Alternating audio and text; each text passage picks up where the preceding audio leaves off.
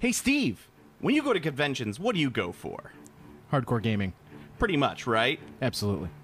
So, when you see a convention coming up in the Chicagoland area like Dragonfall, what are you going there to do? I'm going there to play some games. And that's right. So, for those who are interested, Dragonfall is a 2-day gaming convention, October 15th and 16th at Pheasant Run in St. Charles. This is the second year. They are having 2-day 40K championships with the ITC format at 1850 points. They're also going to have a 2-day event for Kings of War, one of your favorite games. Nice. And they're also having a 2-day X-Wing event and a lot of single-day events, including Infinity, Bolt Action, Ninth Age, using the Ninth Age senarios, Arena Rex, which is... Arena Rex! I was going to say a game that we both love. That's a good one. X-Wing Hangar Bay, and X-Wing Trench Run, which was at the Bolt Action Room in Adepticon, if you saw it, which was a neat-looking table. If you guys are interested, you go to www.dragonfall.com. That's dragon-fall.com, where you have all your information needs. Hello, Steve. Hello, Jill.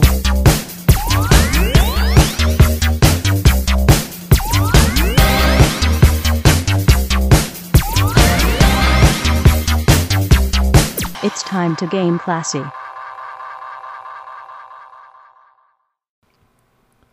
Hey guys, welcome to Game Classy.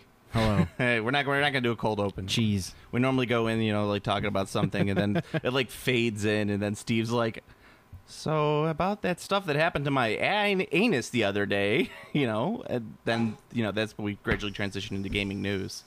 We're not doing that today. We're recording once again on a Wednesday night because Steve is going to be out at a Star Trek convention all weekend. Where's it That at? was especially for that one guy who's Space, the final frontier. that's for that one guy who was really upset when we talked about Star Trek. Oh yeah, he was very upset. Yeah, I want to talk about. I want to mention Star Trek every cast now. Oh yeah, we're doing it for sure. Where's it at? Just wait until the RPG comes out. It is in Rosemont at the Westin. Okay, it's at the Westin. All right. Yeah. I was contemplating going, but I'm going to be on baby duties. I am a genius. Oh no! It's like Cracked me up. it's like it's everything that you say. You're like, Psh, I know how to play this game. I'm a genius at it. And you're like, oh no, I've lost. I love it. How could this happen? Every board game with Steve. All right, so Steve, you wanna crack into the big news? We're catching it on the hotness right now. Where are we? Yeah, We've got some hot news. Yeah, the Games Workshop's pulling their license from Fantasy Flight. I haven't seen any confirmation of that whatsoever. Yeah, at all. I haven't really seen... I saw wild speculation on EN World, and I saw a bunch of people covering the actual news that Games Workshop is looking to license their games for literally everything except tabletop games. Yeah? So I believe that news is a complete falsehood. There are still many planned expansions for the 40K LCG. Which is... I find this really weird because, we were literally talking about this on, the Gen Con cast a while ago, and some people were like, so do you think, all of, the Rune Wars game is going to be, because they're dumping... I'm like, Fantasy Flight never really was going to open up into GW's market with minigames. It's not like GW has a massed combat system fantasy game anymore. They don't. It's gone. The only website that is pushing that story that Workshop is no longer licensed with Fantasy Flight is EN World. There's no other... Every other person who's covering that story has mentioned nothing about this supposed schism. There would have been an announcement. That would have been a thing. There are games that are currently on pre-sale that are under under that licensing. It's so funny, the rumor, because it's just a fucking rumor. Why would Games Workshop dump that? It's not like there's any sort of overlap.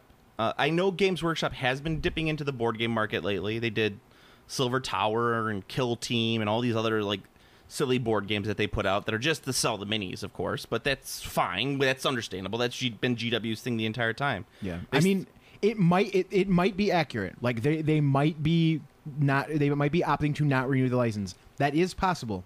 However, at this time, the only thing that there's a list of things that Games Workshop was looking for its IPs to be licensed as. Yeah.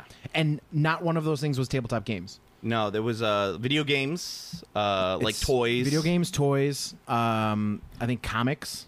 See if I can find it. I actually have a list. Give me a second, I'll pull it up. But yeah, so I don't know. That's apparently the only site that I've seen that's talking about it. It is definitely a rumor, and it might be true, but and it seemed like shoddy reporting to me. And Games Workshop has never done any of like their RPG stuff in house. If I'm not mistaken, am I correct? I think way back when the first Whiff Rip was published by... That was Hogshead Publishing. Oh, that's right. But I don't know if Hogshead was just a division of GW. Yeah, like or Sabretooth Games. Yeah. Sabretooth Games, the makers of the UFS fighting system, and then, of course, the previous 40K card game, where everyone thought it was their own company, but it's actually just a subdivision of Games Workshop. Yeah. That is accurate. So that might be the case. Yeah. I'm not sure. Yeah, it just seems so bizarre to me, and I know everyone was upset. They're like, "Oh no, Fury of Dracula!" I'm like, people play Fury of Dracula. Dude, Fury of Dracula is popular as shit. Is it? Yeah, it's super popular. Okay, here's the official list. This is what they're specifically looking for license deals for: video games, entertainment, apparel, collectibles, publishing, and toys. Apparel. Yeah, close. There's actually I so saw I get my sweet Space Marine kicks. There is a British company that they do like super high end clothes, and they already are producing a Commissar jacket. Ooh. It's fucking sick looking, but it's like 800 bones. Is it like cosplay company? Or it's an actual everyday like trench jacket that one could wear as a normal human being, but inspired by like it has like it doesn't look like an actual Commissar jacket. It doesn't look like a Nazi jacket. Okay. It's kind of like there's like it was more like Soviet. Right, there's some angles cut, and there's like some like. So you look like you're from a Janet Jackson video in the early 90s? Maybe a little bit. Okay. Which is sweet. I guess. I mean, you can't go wrong with that. I don't know. I always have an issue with trench coats.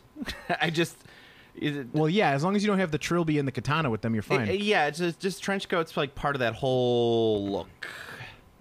Yeah. I think the trench coat's fallen out of favor. Well, it has. I mean, that's some people in the 90s really did some bad stuff to like put those out of favor, but they made a comeback. I have no idea what you're referencing. No, I have no idea what I'm referencing either. Was it The Matrix? Because that movie was great. Yes, it was The Matrix. That movie was sweet.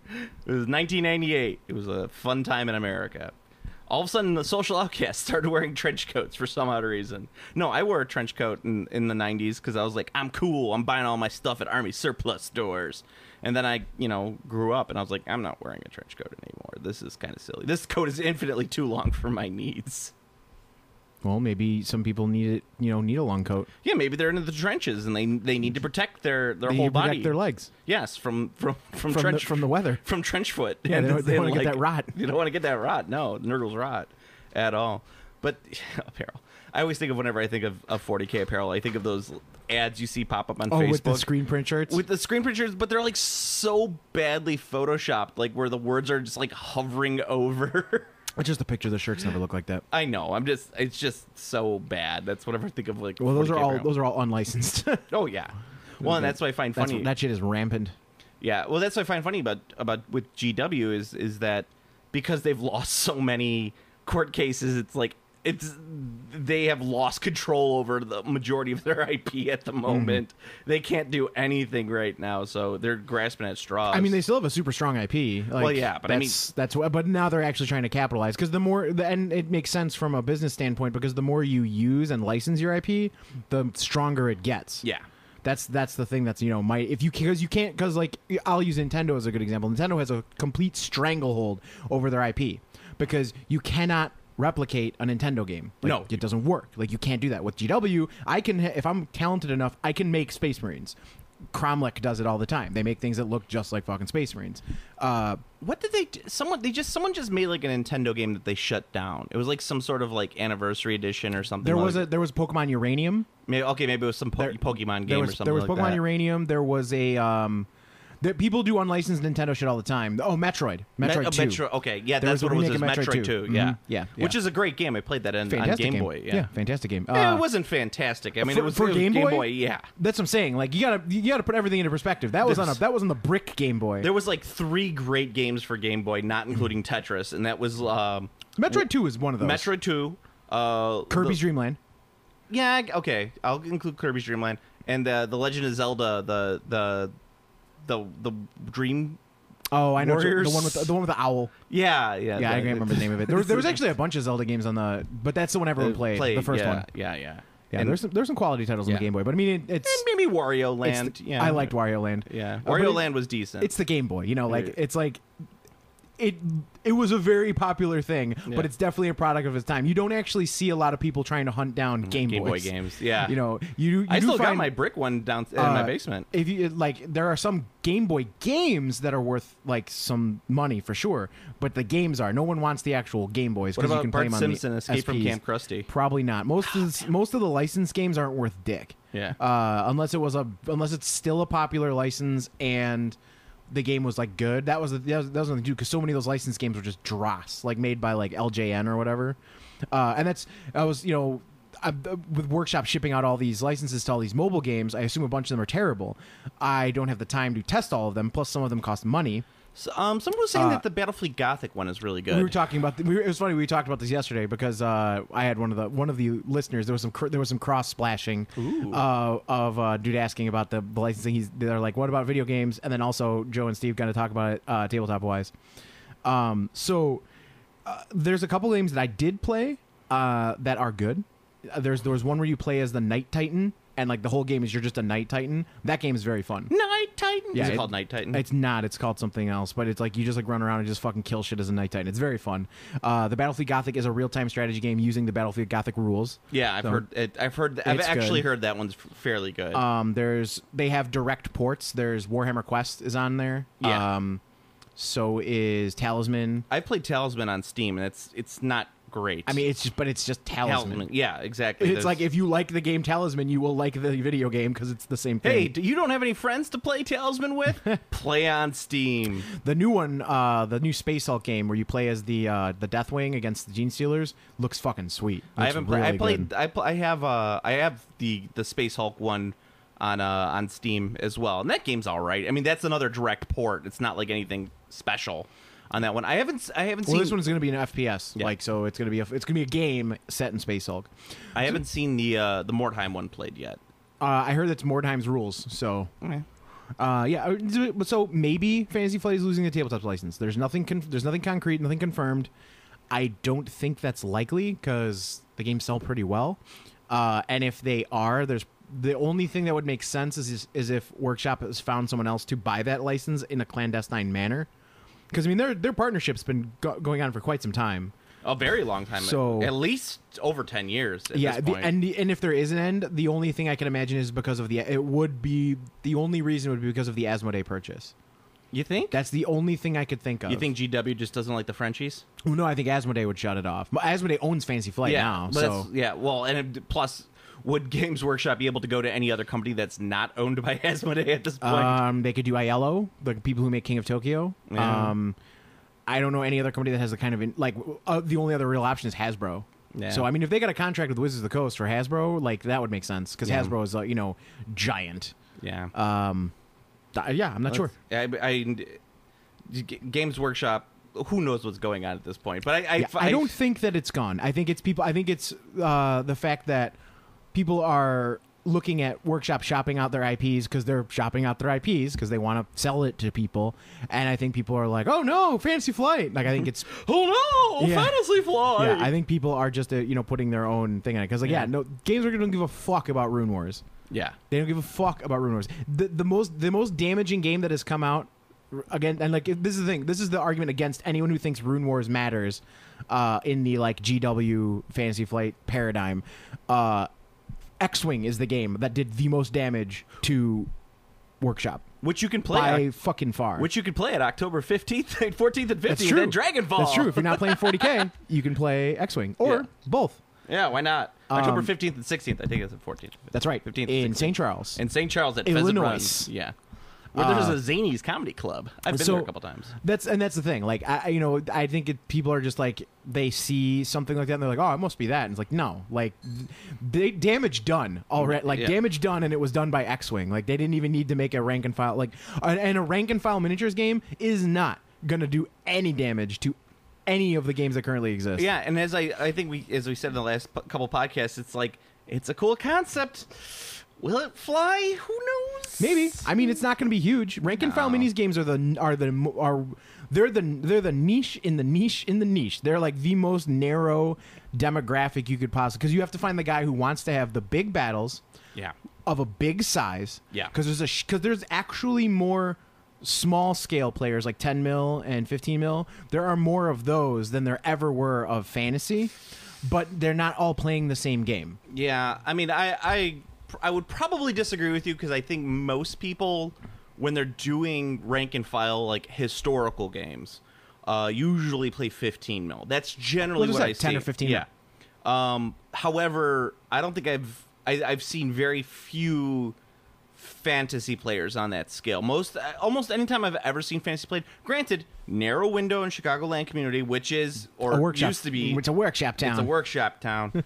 They all played fantasy. Sure. And now it's the great division between Ninth Age and Age of Sigmar. The wide scope, the wide lens is they definitely play less. You know, the rank and file is a very narrow. But most people who play those 15 and 10 mil games play in their basements. They don't play at the There's no LGS, tournaments. They don't go to the local game store. Yeah. God, why aren't there tournaments? For what? For that sort of like a 10 mil game. Probably because the rules are loose. Yeah. You know, it's a recreational game. It's not supposed to be a competitive. You need to have there needs to be a certain level of your rules to do tournaments. Like you need to have, you know, updated rules, some sort of rules committee, like something. Yeah. You know, I mean, like, because I always think like of all historical games that have tournaments, because there's a couple. I mean, Bolt Action is one, and Saga is the other. I mean, Butt Action is just 40K with no aliens. Yeah, I mean, I'm just exactly. Yeah. And Saga, and both of them keep their rules fairly updated, fairly quick. I think a lot of those smaller games are meant to be played over several hours in your basement while throwing some drinks back with your friends, with your buddies, with your gaming buddies. Right. I think that's what those are for. They're more like a that guy. They're the RPG of tabletop games. Yeah. Yeah. That guy that. He has some pretty questionable political views, but you know what? He's the only person in town who will play this game with you. So you kind of cut him some slack. You give him a pass on the Nazi army. You give him. It's not even that. It's like, man, we're playing a Civil War game, and you're just really into playing the rebels. You know, you're really into playing the Confederates. I'm not saying anything. I'm not reading too deep into this, but you really get into it. The fact that you come in dressed as General Longstreet, that makes it a little crazy. But, no. Good stuff. I always have that because that's one of my major issues. I mean, I always say I'm a very liberal guy, and we've talked about that on the podcast, but it's like, man, so many people that play these games out here are so crazy right-wing. I mean, just like like holding and putting the Confederate flag on the back of your truck. Throwing sticks of dynamite into lakes to get your fish. That's like the level that I'm dealing with here. And I'm like, I'm just gonna separate this and talk about little toys with you. I can't handle it. I can't handle it. But anyway, so speaking of quasi historical games and racism, I got a new game. Yeah. Yeah. Is it quasi historical and racist? Yes, it is. All right. I'll show it to you. Great. I'm really excited. That looks stupid as shit. Why would you get that? It's for those who can't see, because we're doing this on a podcast. It's Congo by We should Studio have just Tomahawk. made them guess. We should have talked about it without without making them guess. No, Yeah. It's Congo. It's by the same guys who do Saga. It's based pretty much off the Saga system, which is kind of cool.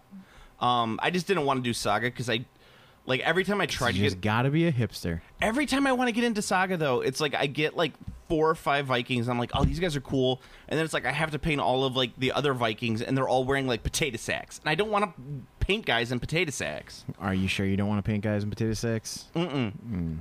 Well, this looks really bad. Hey, look, Harambe. I was going to show you that. He's yes. right there. Yes, that's how you know it's a good. Hashtag dicks out. That's how you know it's a good game, because Harambe's right there. I see. I didn't realize I could play Harambe in this game. My views are changing. Is there a guerrilla faction? Can I play an army of gorillas? No, we can't.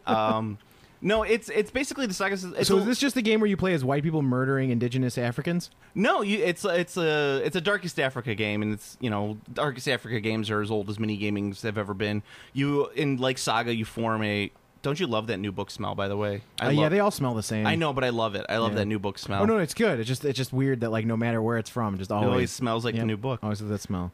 You form a war band. You could either be like the Great White Hunter, in search of his prey. You could be Native Africans. You can be all sort. You could be like a sultanate. It's like all sorts of silly stuff. I would say it's the Saga system with a little more racism in it, but it's a lot more. It's a lot more. I do. This is very squicky. It's the British. What can I say? They love their colonialism. I mean, they really do. Hashtag Brexit. Instead of the dice that Saga uses, you use cards. It comes with a card pack that kind of works the same way as the dice. What I do like about it is that the dice system in it, instead of rolling D6s, there's D6, D8, and D10s. So your better figures use D10s, and your lesser units use D6s, and you always hit on a 5. So that's the rule. So it's always hit on 5 no matter what you're doing. But so your guys who are really good are going to be rolling a D10, always hitting on a 5, and the guys who are kind of crappy are always rolling on a D6, have to hit on a 5. That's kind of a cool system. I've been told it's a little bit like Terminator Genesis on that end. Yeah. But well, you'll probably find about as many people who want to play this game with you as they want to play Terminator Genesis. Yeah. Well, I don't know, man. It's Saga is huge right now, and this is like this is Studio Tomahawk's next big push. Well, so. Huge being very relative. It's a big tourney. I mean, for a smaller historical game, they put on probably one of the best tournaments at Adepticon. And I've said that before. Like, their tournament always has a great turnout. It looks fantastic. They have great prize support. And it's very well supported in the community. So you're saying they're the kind of guys who'd give you a reach round? Probably. Nice. But once again, it's the Viking stuff. So the guys come in with all the Viking tattoos on and everything, and you're kind of like 8/8 on their hand. I was like, you're kind of like, Thor's hammer doesn't quite mean the same thing nowadays. Why can't I just play a game that doesn't have inherent racism in it? Says the guy who just bought Congo. I know. I'm conflicted at least. Is that something? What can I say? I don't know. We were talking about the fact that the second most popular miniatures game, Warhammer 40K, has commissars in it. It's just like, quasi-Nazis in space. Oh, what is it with our hobby, Steve? Don't turn around. Uh-oh. The commissars in town. Uh-oh. Oh. I don't know. I'm gonna give it a try. I like the rule set at least. I don't notice any particular like political ideologies any more so than in any other hobby. There's a mix. There's people who are right and left wing everywhere, and there's the smart people who are in the center. Yeah, I mean, you don't see any Nazis in Magic. That's all I'm saying. Well, yeah, you don't see them at the organized play because Wizards' organized play is very organized, and they will eject you. Yes, like if you have you can be. That's the thing. Wizards they don't fuck around. So if you were to say have a questionably white supremacist tattoo, someone would just report you to a judge and they'd eject you from the tournament. Yeah. Yeah, you could get away with a questionably white supremacist tattoo at a workshop tournament. As long as it's questionable. As long as it's questionable. As long as it's questionable. I don't think No. This is the Imperial Aquila. Yeah, I don't think you'd get away with like a straight up one, but I think you could get away with a questionable one. At a Magic tournament, no way. I want to get a pro Brexit tattoo. That's what I want to get. It should be a dude in No, I want to get. Here's what it should be. It should be a dude in a Union Jack shirt, busting through a wall, saying "Oh yeah," and he's and then it kind of does like a panel thing, and the next panel is him putting up a giant wall that just says "Oh yeah." Oh no, I was thinking more of getting a one of those. Why don't you just get Nigel Farage? Just get his face. That's the most pro Brexit tattoo you can have. If I'm gonna do it, I'm gonna get Boris Johnson. That's okay. Then you should do You should do Bojo. You should get him in the JoJo's Bizarre Adventure costume, but you make it Boris Johnson and just have Bojo's Bizarre Adventure. Bojo's Bizarre Adventure. Yeah, I'm not a big fan of JoJo's Bizarre Adventure. So. But I mean, it's the best meme. I didn't think it was a thing until you explained to me that it was a thing. It's I thought a it was huge thing. I thought it was just something that was made up. Oh, it's huge. No, but I still think it's made up. But it's the best meme with Boris Johnson. It's so fucking perfect. Bojo's Bizarre Adventure, it's flawless. It's flawless. There's no better. Yeah. I'll take your word for it. So Just saying. what other gaming news do we got going on? I got a thing here. You got a thing? Yeah, from Twitter. From Twitter? Yeah, this is from a guy. A guy. Hashtag a guy. He has a couple things here. The first, talk about heavy gear. If you have any experience playing it, gonna try and figure out the rules on Sunday with a friend. Well, good luck. You probably won't be able to figure them out. The last time I played heavy gear, it was terrible. Do you have a TI-85? Because you're going to need to figure out logarithmics to figure out if you hit or not. Yes, quadratic formula. Get brushed up on it. You might need to know a little bit of quantum theory. Negative b plus or minus the square root and of 4ac. I hope you've brushed up on your physics. Yeah. I played a demo of it at Gen Con several years ago. I hated it. I couldn't believe how bad the demo was. It was slow, awful. Like, it's a game like it should be easy bait to get me to like.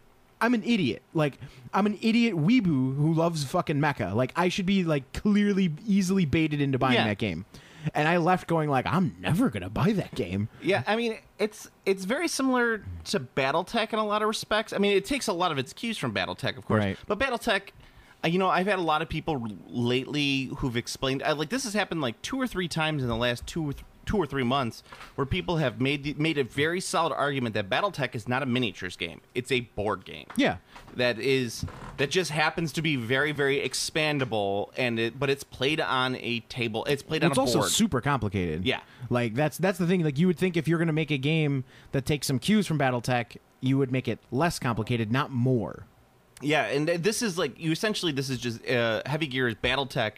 Plus. It's BattleTech Plus. Well, you take away the mat. Is what it is, and the models are cool, and like every time you want to look at it, you're like, oh man, those mechs are fucking sweet. Yeah, and they're a little complicated to put together, but that's because they're posable, and you could do a lot of cool stuff with it. They're great looking models. Yeah, it's like you want to do stuff with it, and you're like, oh great, but then again, it's like, I want this to be super easy. So then you go see a game like Robotech, and you're like, oh, this game is super quick and easy and fun. Oh, this is great.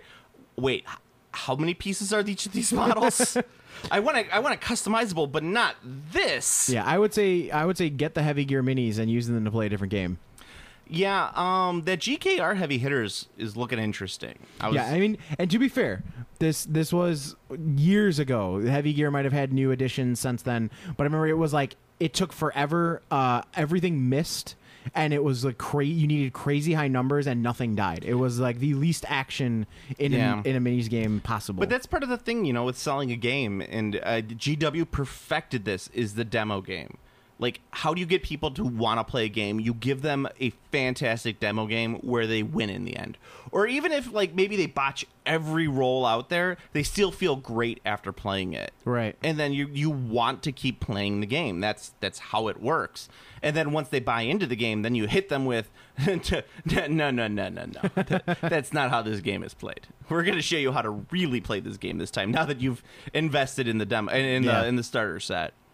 And God bless them, they can't do it. At least the one thing I will say about Heavy Gear is they do, like, all of their stuff looks immaculate when it's out on the table. They do a fantastic job of putting it out there. But yeah, I go ahead with it if you want. Yeah, give it a go. I mean, maybe the rules are better than Blue River 4. Touch back to Steve. Let him know how it is. Let me know on the Twitter. He also gave out another one. This is the easiest, most slam dunk question I've ever been asked.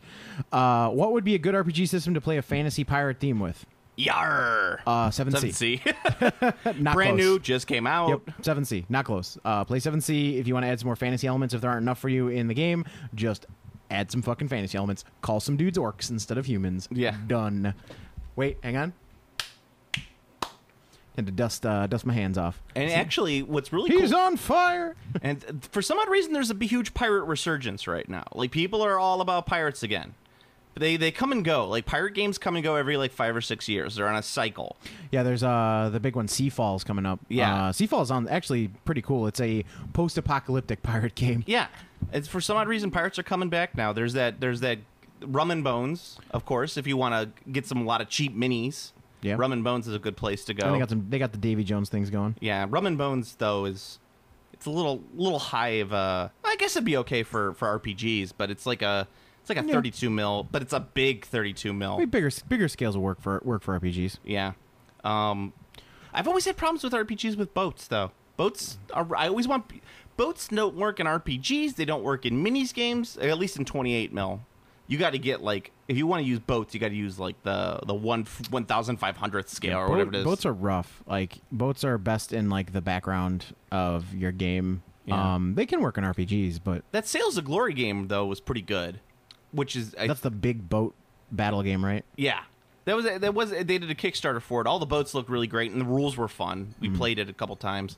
I have no problems with it. It's not something that I would probably be like want to play on a regular basis. Right. It's not like where I'm like, hey, let's bust out Sails of Glory, guys. Yeah, I mean, I think you actually could do a pretty decent 28 mil boat game, but you'd need to be using some. I think actually like Age of Sigmar would be best for it. Honestly, humorously enough, I think Age of Sigmar would work best with a boat game because it's loose. Well, every time GW wants to do a boat game, they always bust out the old ass boat rules from General's Compendium, which are older. Those rules are older than General's Compendium, but it's always like where they have like a wind dial and all. I'm like, I don't want to use wind dials and all this stuff. I just want to row. I want to sail my boat up. I want to shoot my cannons. I want to get close and I want to do a boarding action. Yeah, I think the best use of them would be to do them with all sailboats that don't have weapons, just to make it a very interesting board to move around in, like where you have like so much negative space and you have guys like you have to manage moving your troops through very narrow corridors. I think that would make it it's there to make it interesting. And as we all know, Steve's favorite alcohol while gaming is rum. That's true. And I drank a lot of that Kraken. Yes, you drank a lot of that Kraken that day. The sea was angry that day, my friends. Like an old man trying to send soup back in a deli. Look straight into the blowhole. I looked into the eye of the massive fish, mammal, whatever. Marine biologist. Does anybody hear a marine biologist? That's a great No, line. I mean, it's just boat games are just incredibly difficult to do, but whatever. Once it's hard to make them fun. Yeah, it's hard to do in 28 mil. But actually, Rum and Bones probably would work very well, but it's MOBA style. So Yeah, Rum and Bones is like you have a ship and there's another ship directly across from yours. it. Yeah, and it's just your guys running around from ship to ship. Yeah, they're running back and forth. Yeah, as I say, MOBA style. Yep. Is that so? I think yes, 7C, brand new, and actually, if you want to, you could track down the old 7C miniatures. Those are pretty easy to find. Play 7C. I think AEG put them out. Probably. Yes. Does he have anything else? That is it. That is it. What about gaming news? Do we have any new news going on? Nothing that is like actual news. There's that speculation, of course, about the GW thing, which is obviously my feelings on that. I don't think it's true. At least not at this time. New Magic set looks really good. Kaladesh, that is looking quite strong. They spoiled a bunch of cards. There's a new they actually are debuting a couple new configurations. So Magic for a long time has been boosters, intros, and fat packs.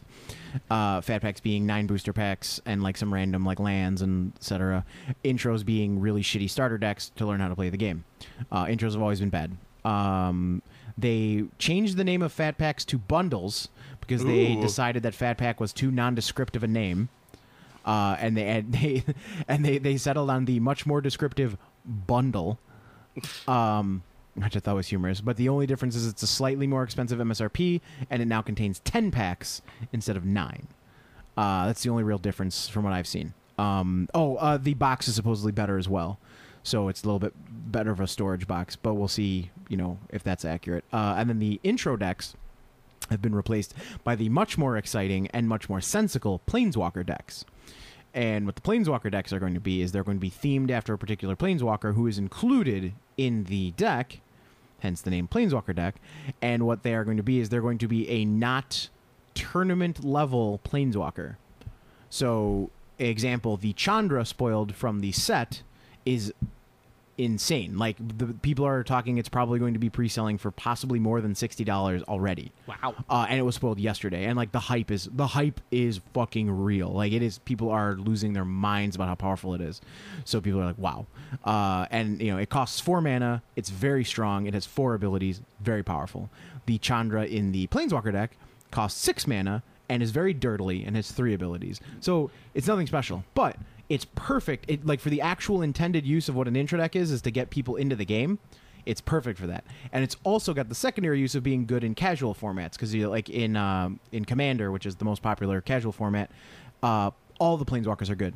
Doesn't matter, like, if it's a Planeswalker, it is playable in Commander. So, like, if I'm a Commander player, I can grab one of those Planeswalker decks and go, bam, I've got a new Planeswalker to add to my deck. And you only need one, so it's perfect. So I think it's a much... I know it is a much better idea to do Planeswalker decks than intros, for sure. Because the intros were always just garbage. It was a garbage foil rare and a garbage deck. It was garbo. Yeah, total worthless. So that's pretty big.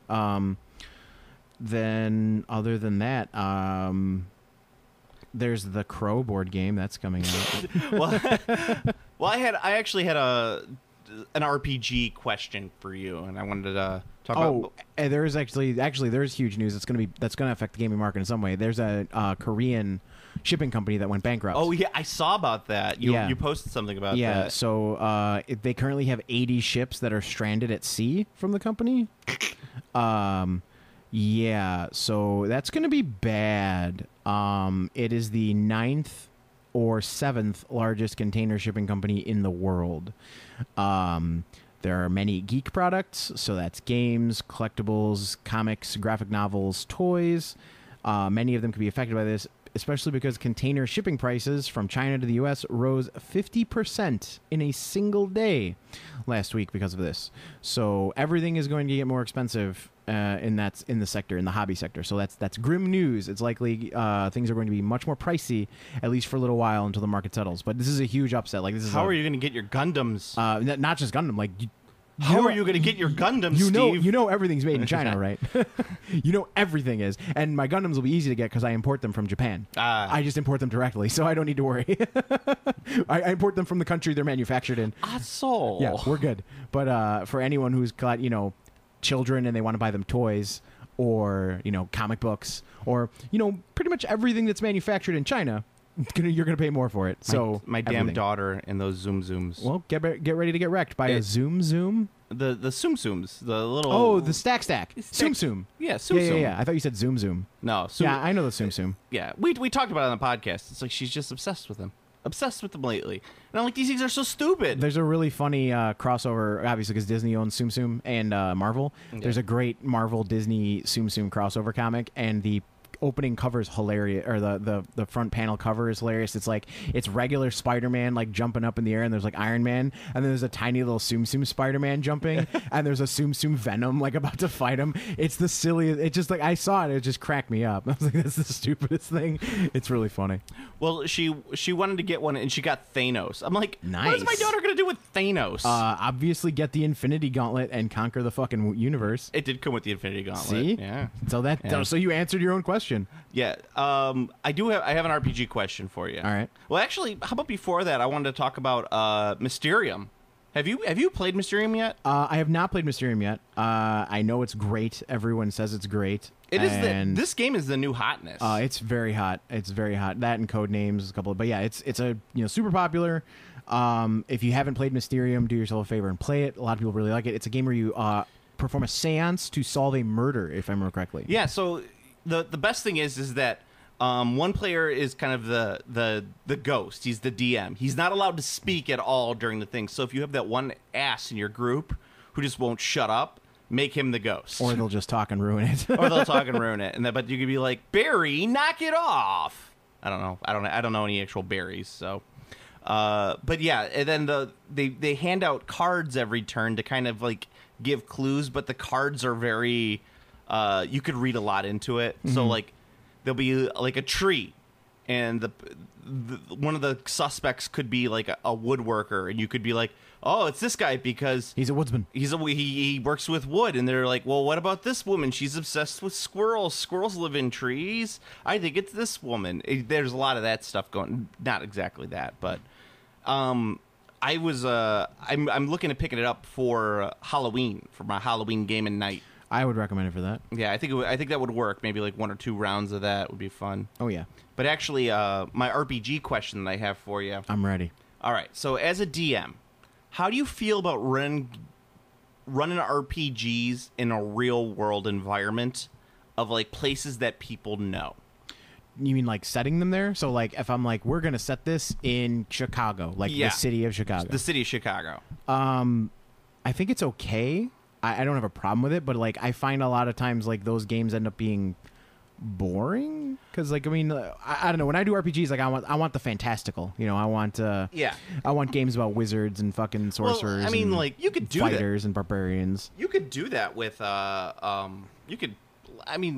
Werewolf by Night.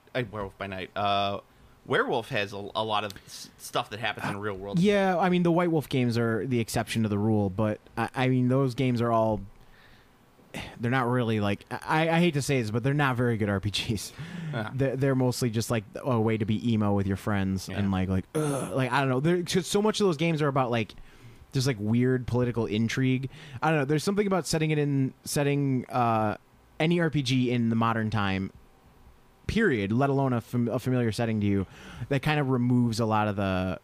You know, it's like, what are you gonna do as your werewolf in Chicago? Like, I'm gonna do werewolf things. It seems like it narrows the game rather than giving you. You know, RPGs are supposed to be open and like, you know, I want to do lots of stuff. It's supposed to go narrow the game. Now, that's not to say that it's not good for one shots. I think for one shots, it's great. Yeah. You know, if you want to do a zombie outbreak in Chicago. Well, that's like because like last year on Halloween, I ran the zombie game. I had it take place in the western suburbs. You know, like this area that all my gamers were very familiar with. Mm-hmm. It was good, but I think it lent itself a little too much to metagaming.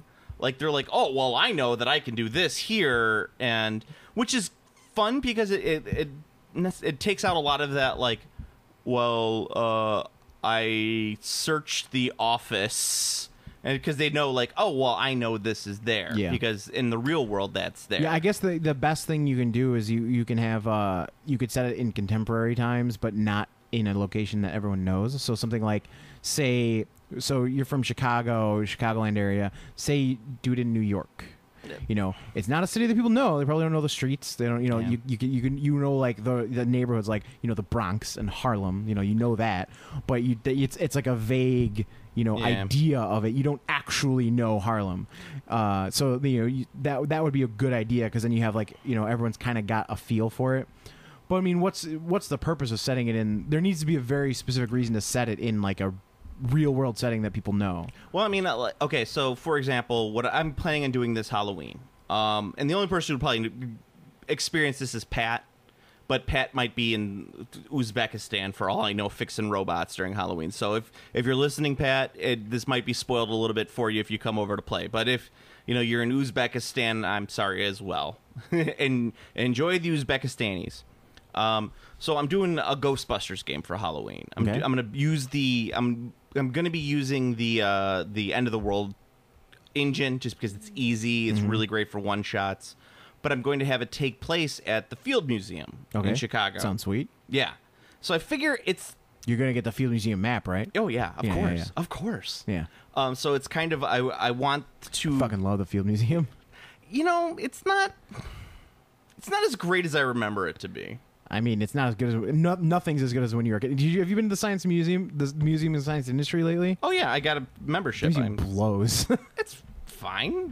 Yeah. Kids love it. Yes, exactly. You like museums more when you're a kid. Not every kid likes museums. Well, okay.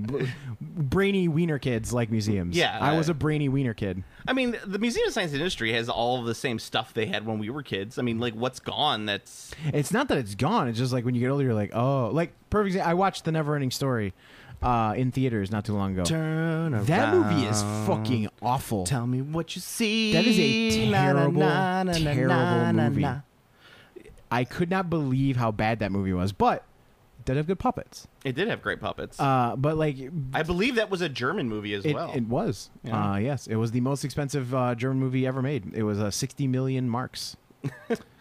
Which by that time was that not only was the most expensive German movie ever made, it was actually one of the most expensive movies ever made. Even counting Hollywood. It was a huge risk, and I guess the writer of the book tried to get the production shut down. And because they changed the ending, or they added when he comes back after the bullies on Falcor. Yeah. That's made up. That's like they added that to the movie. Yeah, that was completely added because it doesn't make any sense in the movie. Well, not a lot of stuff in the movie makes sense. And the author was like, no, because the author's like, this is all supposed to be made up in his head. Like, you guys are pulling this out. You're making it a Disney movie, and they're like, well, yeah, we want to make it a Disney movie. Yeah, we. Yeah, and so And then the he horse tried to dies. block it, and the German government was like, no. No. They're like, this is a $60 million budget. Like, Whoa. The West German government. Yeah, there was like, this is a $60 million budget. You would do massive damage to our economy if you got this film blocked. So we're going to tell you no. And you're probably making money hand over fist. Because oh yeah, of that's the it. thing. He was already paid. Yeah. Because this is production. You know, like they're at the point where they're talking about the ending of the movie, and he's trying to block the release basically. Yeah. You know, money spent. Yeah. So it's just funny. These hands are strong hands. They look like big, strong hands, don't they? I like Morla still. Morla's still really good. Not that it matters, but yes. No one cared about me till I put on this mask. If I take the mask off, will she die? So I think it's just a case of like when you remember things differently. Yeah. And I remember loving the Museum of Science and Industry. I always thought it was the coolest. And I recently went to the Field Museum, and I was like, wow, this museum is way better than I remember. And then I also recently went to the Science and Industry Museum, and I was like, this museum is way worse than I remember. The weird thing with the Field Museum, and it's a natural history museum. In case for those who don't know, we're talking about it. It's a natural history museum, and it's just like it's really depressing to me, like walking through all of like these like rows and rows of animals that are stuffed. I mean, it's kind of cool because it's like this is history. These animals have been here for hundreds of years. Extinct ones. Yeah, or I should say like decades. These There's things plenty of extinct ones in there. Yeah, but these things have been here for at least 100 years in some of these places, which is cool. And they're very well done. You get to see like the stuffed lions from the movie Ghosts of the Darkness, the man-eaters of Savo.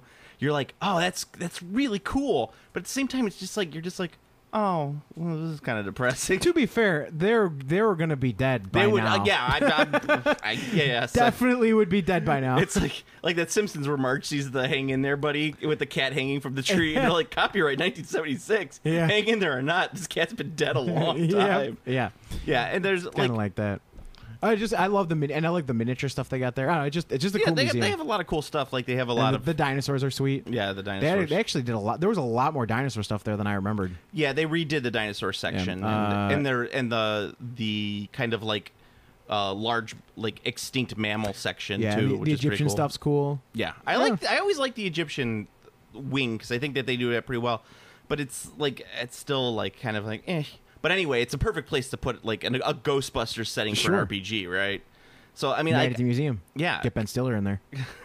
Bueller. That's Ben Stein. Oh, Ben Stiller. Oh, Yeah. never mind. Ben Stiller is. What do you think? I didn't know what a ukulele was. You googly was. Oh, Dad, I got the black lung. Pops, I got the black lung. You know what you should do? You should whatever you're doing in the story have one room if they discover it that's got like paintings in it and make one of the paintings Vigo. Just describe it. Don't say it's Vigo. Just describe it. And if they fuck with it, have them fight Vigo. I don't want to have him like. I'm not going to make it too crazy. You're not going to have them battle with Vigo, the No. master of evil. He's going to battle your boys. That's not legal. The Scourge of Moldavia. He ruled on a throne of pain or whatever. Death is but a window. Yeah. He's just mad because he got killed by John McClane in Die Hard. He did get killed by John McClane. Was it Die Hard? Yep, first Die Hard. Yeah, He's totally one of the German terrorists, and he gets wasted by John McClane. Well, yeah, I mean, John And then he became Vigo. Yeah. You know, it all worked out for him in the end. I mean, John McClane. Why does bad stuff always happen to John McClane on Christmas? Not the third movie. Not movie's the Christmas no, time. it was summer. Actually, It's summer because they start off with it was just hot time, summer in the city. It was just the first and the second one at Christmas. None of the other ones were at the holidays. Yeah. The fourth one, the Live Free or Die Hard, terrible. The fifth one, the one where he's like in Russia. Where he goes to Russia. That one wasn't bad. I like that. It was all right. That was the one that everyone hated on the most. I thought it was pretty good. Yeah, that one. It wasn't great, but it once again reaffirmed the people. Die Hard hasn't been great since Die Hard 1. It's the only one of those movies that's really great. I don't know. Oh, actually, I take that back. Vengeance is really good with Jeremy Irons. A lot of people love Die Hard with a Vengeance. Vengeance is a really good movie. I take that back. Surprisingly, a lot of women really love Die Hard with a Vengeance. I don't know why, but you could ask a lot of people, and like a lot of a lot of girls and they'll say, I really like Die Hard with a Vengeance. Maybe because Sam Jackson and Jeremy Irons are sweet. I don't know. Jeremy Irons. I take that back because Vengeance is really cool because it's so different. Like I think the reason Die Hard 2 fails as a movie is not that Die Hard 2 is not a terrible movie. It's really not. The problem is Die Hard 2 is so similar to the first movie. It's like it's not bringing anything new to the table. Die Hard with a Vengeance is cool because it's like, oh well, we're gonna do something completely. It's like for your game, your Ghostbusters game, you could do one instead of the Field Museum. It's like an enclosed space. You're here. If you do a sequel the next Halloween and you have them like busting around the city, that's the difference. Yeah, that's kind of like what Makes it cooler. Yeah, it gives you something different. To be fair with Die Hard though, Die Hard 1, 2, 3, and 4 were not written as Die Hard movies. The only movie that was written as a Die Hard movie was Die Hard 5. Oh wait, what? The first one was based on a novel. Yeah. I didn't even notice Cole changed her hair. Yeah, it's for the convention. Wearing it for like 10 hours. Yeah. For the Star Trek? Are you going as an Andorian? No. That'd be fucking sick though. It's a cool looking Andorian look. I don't have the. Yeah, you need the antennas. Yeah, it's true. But Die Hard. I finished Enterprise, by the way. Oh yeah. Fuck, man, that show got great before Toward it the ended. end, right? So mad. Once they get past the nonsense of the I temporal was war, so mad. and then they get into like all of like the Andorian conflict and everything. You're like, God damn, this get good. Yeah, got real good. And the episode where they have they just do cold open. #spoiler for Star Trek Enterprise if you don't want to hear it. Where they just do the cold open and it's totally different. It's like war and there's like machine guns and planes and the music like. And I'm like, the fuck is this? Because it's the mirror. Yeah. Yeah, and it opens up with the final scene in First Contact where Zefram Cochrane pulls out a fucking shotgun and kills the Vulcans. I was like, that's fucking awesome. Yeah, so I was really like, I was upset when the episode was, I was like, fuck. Well, the problem is what they did in season 4, they should have done in season 2 and just completely wiped out all that temporal Cold War stuff because it was awful. It was an awful story arc that just killed that show. It went on too long. It didn't make any sense. It did no nostalgia factor to keep people who were interested in Star Trek watching it. They arced it too much. They tried to make it like Battlestar Galactica. It was terrible. I blame Battlestar Galactica for a lot of problems with TV. Yeah. Yeah. I agree. Actually, the majority of it's X-Files' fault, but I can't be mad at X-Files. Can't stay mad at X-Files. No, I can't. I can't stay mad at Sexy Agent Mulder. Scott Mulder. Sexy Agent Mulder. Yeah, but so I'm thinking like, what I'd like to do is I would like to set this in the real world, and I think doing it in Chicago at the Field Museum is just familiar enough where I don't have to spend a lot of work front loading information as the DM, so that my players will know enough about like this is the Field Museum. I don't have to explain that like this is a museum of natural history founded by Stanley Field and blah blah blah blah blah. You know. I think it's a good idea if your background, if you want your world to matter and not also simultaneously not be important. So that's a weird statement, but it's because like in D&D, if you're playing in Greyhawk, say, nobody gives a fuck about Greyhawk. Nobody knows shit about Greyhawk. Nobody cares about this fucking village's storyline. They want to go and like wreck shit. They want to be murder hobos. Right. They want to be murder hobos. That's what they want to do. They're playing D&D. So, nobody fucking cares. So there's the background is irrelevant in D&D. It's completely irrelevant. But nobody. But again, people don't even have any sort of handhold on the background. They're just like, is there a blacksmith? And you're like, yeah, there's a blacksmith. They're, okay, great. It's a medieval village, of course. Right. There's a blacksmith. There's a blacksmith. And like, great. How about a farmer's market? Yeah, there's a farmer right there. Great. There's no real like weight of the world. It's just a fantasy world. It's generic.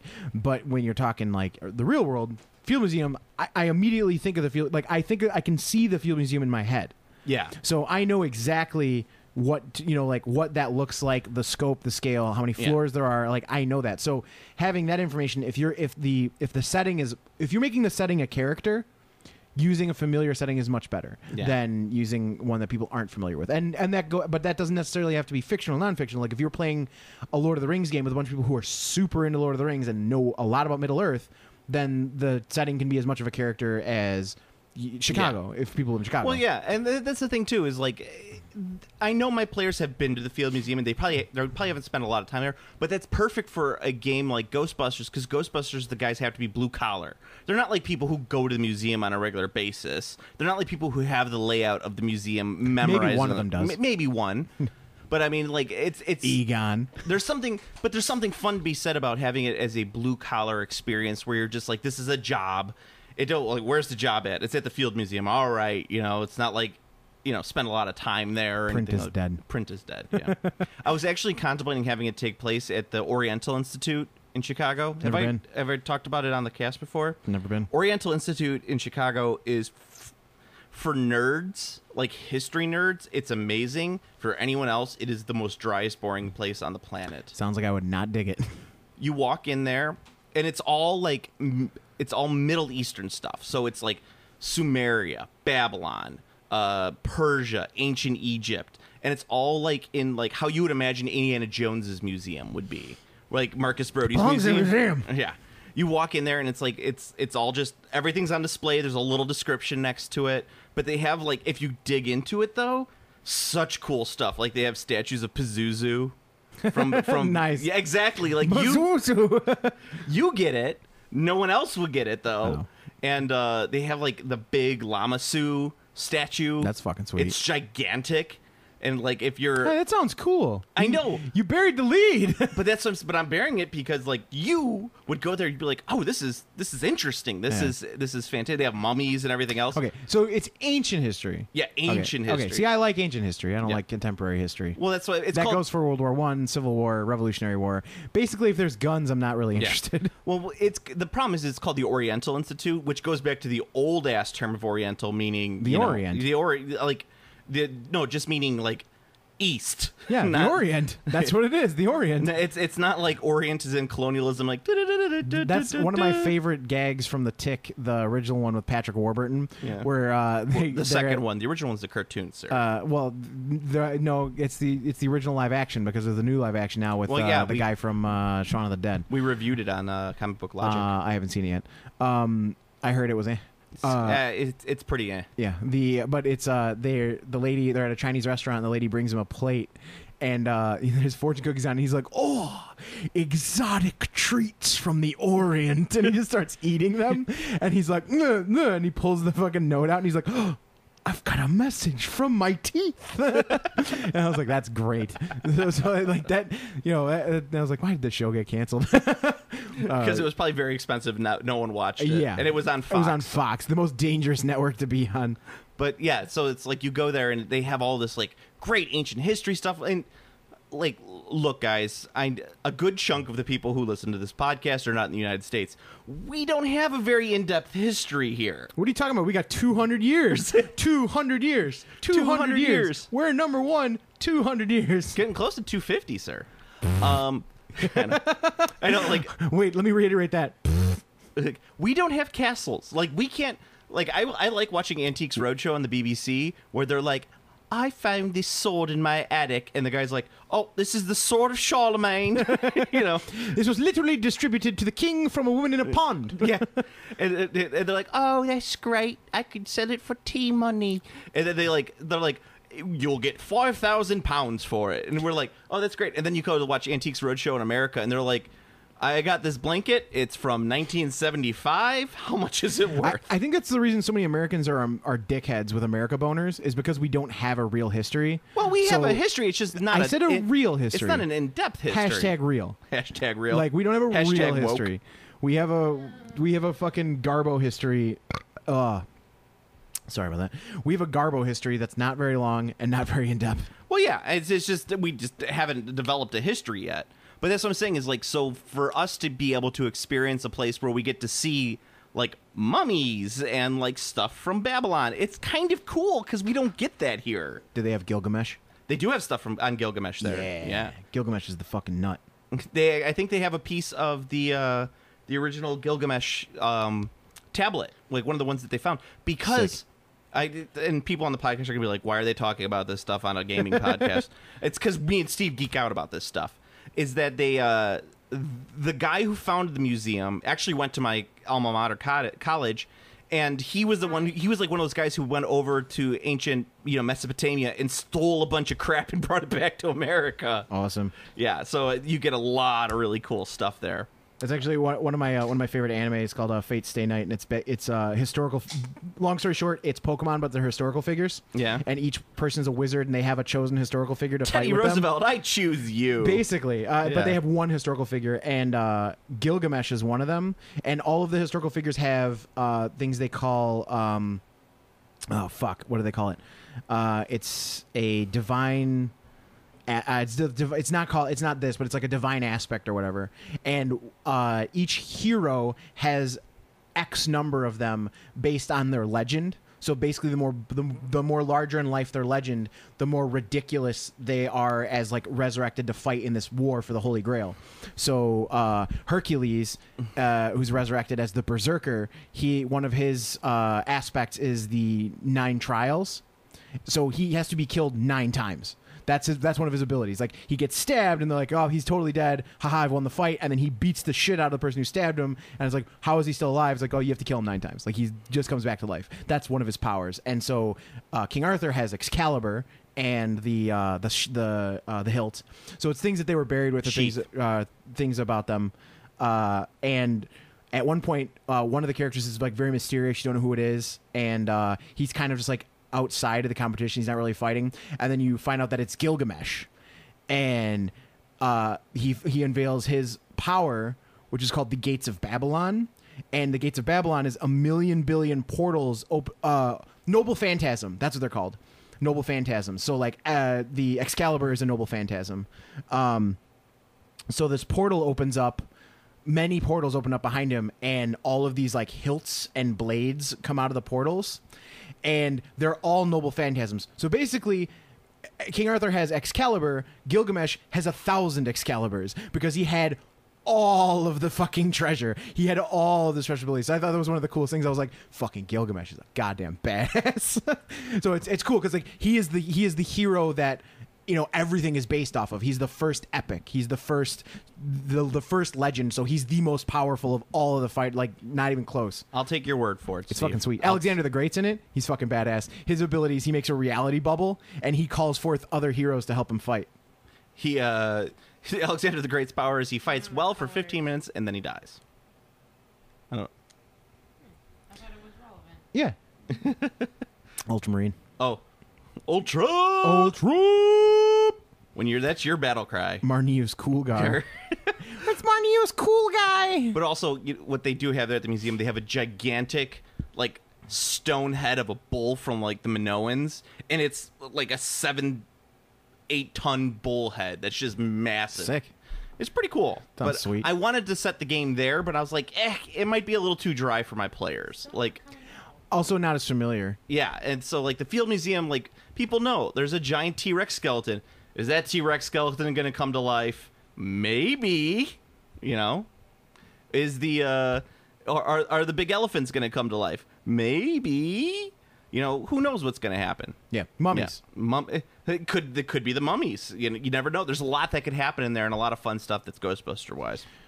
Plus, you could do animals. Animal possession. Yeah, you can do and stuff. Animal possession. You could have them fucking attacked by a walrus. You could have. They gonna like that. You could do like the Native American stuff up like with totem poles and like spirit warriors and crap. Like, there's a lot of crap that you could do. You could have you could have one of the Moldoramas be haunted. Moldoramas. I fucking love Moldoramas. Oh, the haunted. Oh God, it's so hot. It's so hot. It smells really good though. it's not really that hot. It's just hot enough that it kind of singed my hands. Ouch. This is just really uncomfortable, guys. Ow, oh, it's a little robot. It's cool. Do they have Moldoramas in other cities? Yeah, it's all around the US. Because I know it's like a big deal in Chicago to get all the Moldoramas. I have a fuck ton of Moldoramas. I fucking love Moldorama. I've maybe bought my daughter one or two of them. Yeah, I've got a bunch of them. I always liked them when I was a kid. Now they switch them out. They do limited edition ones. They do. I actually have several of the limited edition ones. They're really cool. Some of them are actually I don't have any of them, but some of the older Moldoramas, because it's 50 years this year, I think. So that means they came out the same year as Star Trek. Some of the older ones are worth a fucking fortune. Like there's a JFK head that's worth a lot. Like, and they're nice. So ask not what your country can do for you. yeah, there's a few of them that are worth some serious cash. It's very cool. I mean, I just like them because they're neat and they're cheap. Yeah. You know, and of course, as the sign says, it's an exclusive product. Yeah. So obviously, I have a little U-505 submarine from the Museum of Science and Industry. I have that as well. That section of the Museum of Science the and submarine's really cool. Yeah. As much as I'm not a World War II guy, that submarine section was pretty badass. And you got to admit, the Omnimax is always cool. The Omniacs is sweet. Yeah. But they were playing shitty movies last time we were there. They weren't playing anything cool. Like the Grand Canyon. Yeah, they were stupid. I wanted to see something about space. Space is the coolest. I think maybe my problem with the Science and Industry Museum is like there's not enough stuff about space. And all the space stuff there is a little out of date. Yeah. A little out of date. Yeah, the planet Pluto. Someday man will walk on the moon. Yeah, exactly. One day people speculate man might even walk on the moon.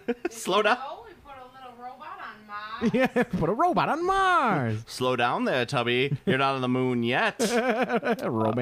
Robots. All right. Go to planetarbitrary.com for your Planet Arbitrary needs. You can follow me on Twitter at Planet Arbitrary. You can follow Steve at Play on Steve. You can like our Facebook page, Game Classy Podcast, whatever. You can search for us. You'll Game find Assy. us. Game Assy. Game Gassy, more like it. Ho Ho ho! I got to admit, Steve, that since you started this new diet, you have been less gassy on the podcast. It's because I produce less gas. Yeah, I would imagine. Unfortunately for myself, I liked farting on the podcast. Yeah. Well, there you go. You could best way you could help out the podcast: like, comment, subscribe on iTunes, give us the 5 stars, and say that we suck. I don't care. Scander put up a review. I don't know if it was Scander for sure, but it said something about Scandinavian. Did he give us the 5 stars and tell us we blew? Yeah. Nice. So I'm assuming it was Scander. I have a lot of Age of Sigmar books. You have a lot of. Where are the ages? The stack right there. Oh, I see there. Yeah, you do. I'm all in. You are all in. I'm all in. I got sucked in. It's over. It's all over. It's have over. you been playing some games? I'm still painting. Still paint. Yeah, you know me. I'm just like you. I don't play unless it's painted. Yeah, I'll play if it's unpainted. I don't do that. If it's in the process of being painted, I'll play. I don't do. I especially don't do that. The last time I did that, I have a fucking phobia about it now because I have a superstition. Because the last time I played with an army that was almost finished but not actually done, someone dropped a fucking hardcover book on one of my regiments and destroyed like half the regiment. Oh, I would punch the guy in the face. I was just like, oh, well, he didn't do it on purpose. I don't care. I was just like, Do you remember with my SWAT army when the kid knocked the case off the bar? No, but that's awesome.